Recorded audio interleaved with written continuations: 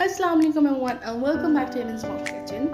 Today my mom is going to make another delicious recipe and its name is anday chana masala recipe.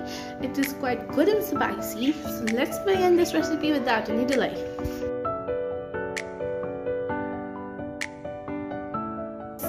First of all, we're gonna add oil in a saucepan and let it heat up normally. After that, we're gonna add the freshly crushed cumin seeds in it and mix it well.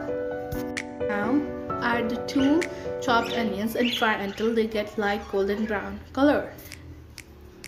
Don't get them too much dark, otherwise they'll turn into black.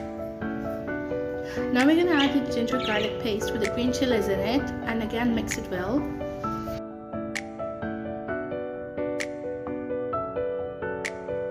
Fry it until a good aroma spreads around everywhere.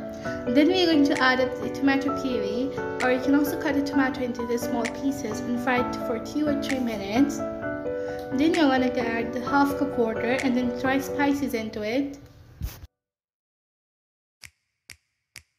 We're going to add the salt, turmeric powder, red chili powder, black pepper powder and creme masala into it, and then we're going to mix it well. After mixing it well, you're going to just cover it for a few minutes.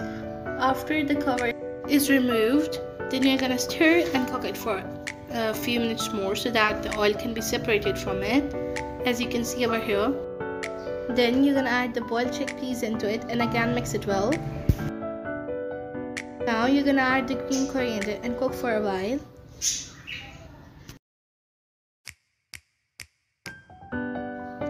Now you're going to add the chickpeas water and cook it for a few minutes. Add some kasuri methi and dry coriander in it and then mix it well.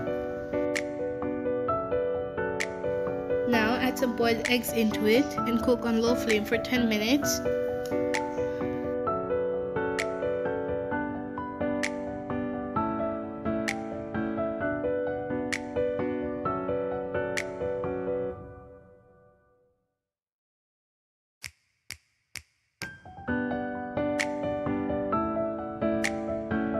So over here the chana masala is ready. It looks very delicious and spicy, and with the coriander on it and the boiled eggs that enhances taste.